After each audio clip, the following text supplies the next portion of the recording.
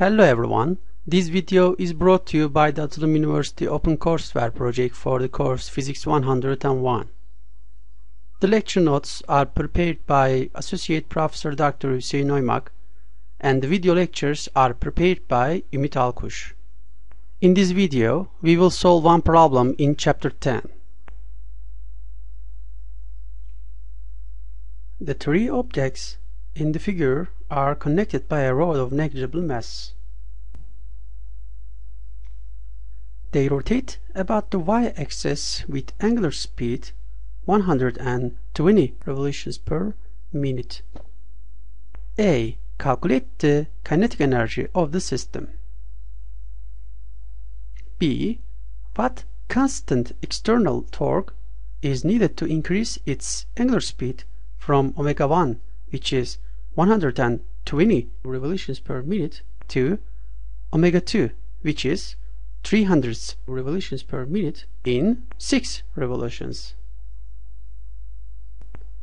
First of all, conventionally, we write the given quantities in SI unit system. Here, kilogram is already an SI unit. However, centimeters is not an SI unit and it is converted into meters.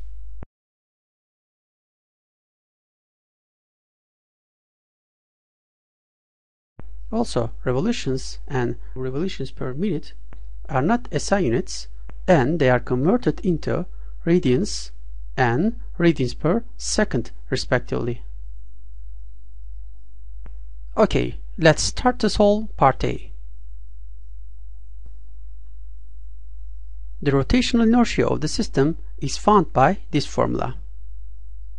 Because we have three objects, then we write m1 times r1 squared plus m2 times r2 squared plus m3 times r3 squared. Now we can put the numerical values into this equation as follows.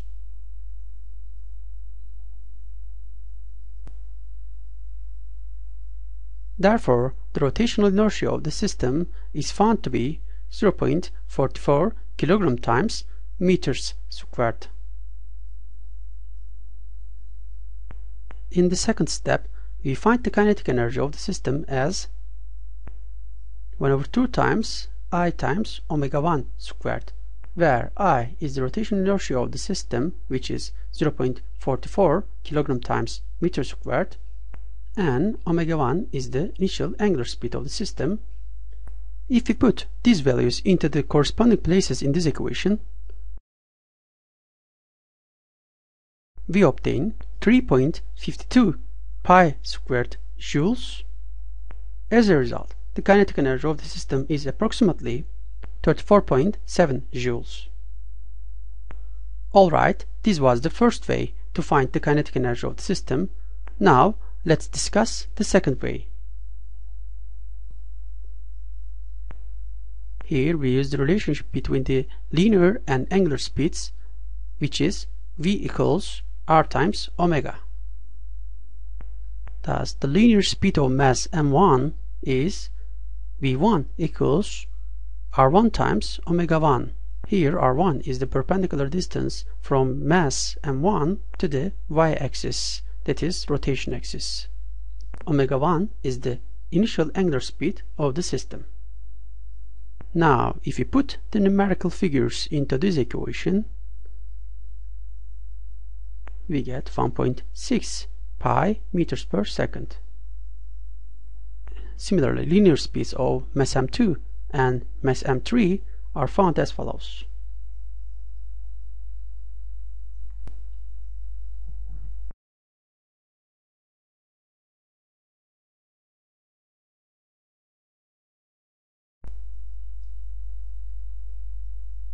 Now, kinetic energy of the system can be found by this formula, which is the sum of the linear kinetic energies of each body.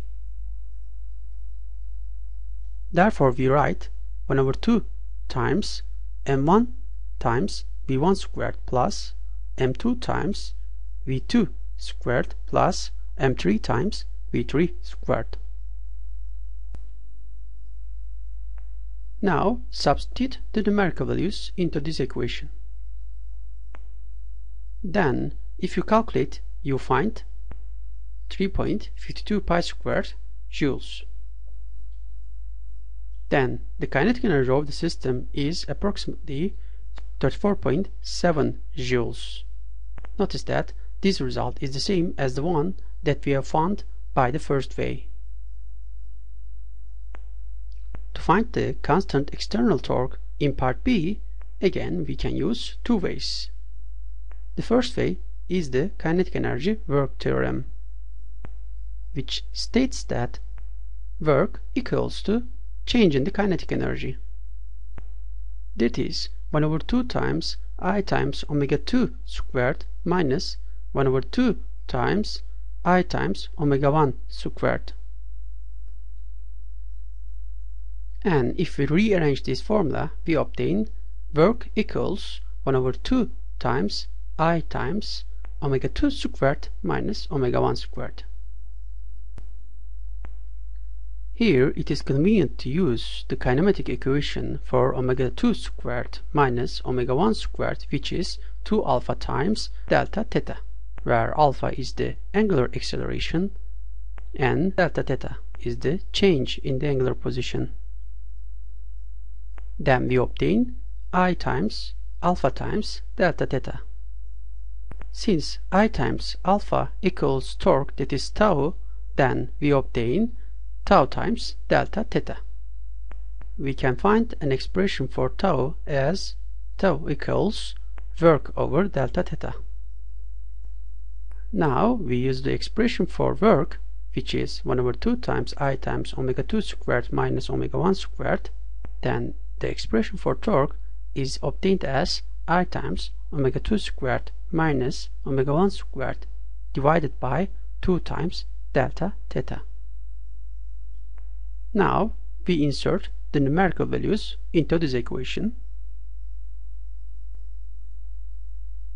Then calculation gives tau equals 1.54 pi Newton times meters. Finally, we obtain approximately 4.84 Newton times meters.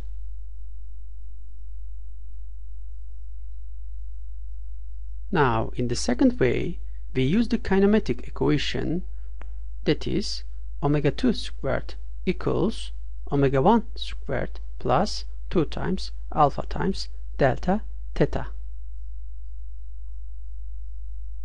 From this equation, we find an expression for angular acceleration as alpha equals omega 2 squared minus omega 1 squared divided by 2 times delta theta. Now, if we use the definition of torque, which is tau equals I times alpha, where I is the rotational inertia of the system, we finally obtain an expression for tau as I times omega 2 squared minus omega 1 squared over 2 times delta theta. As you see, it is the same as the result that we have found by the first way. Therefore, it is equal to approximately 4.84 Newton times meters. Okay, this result brings us to the end of the discussion of this problem. Thank you for your attention and see you in the next video.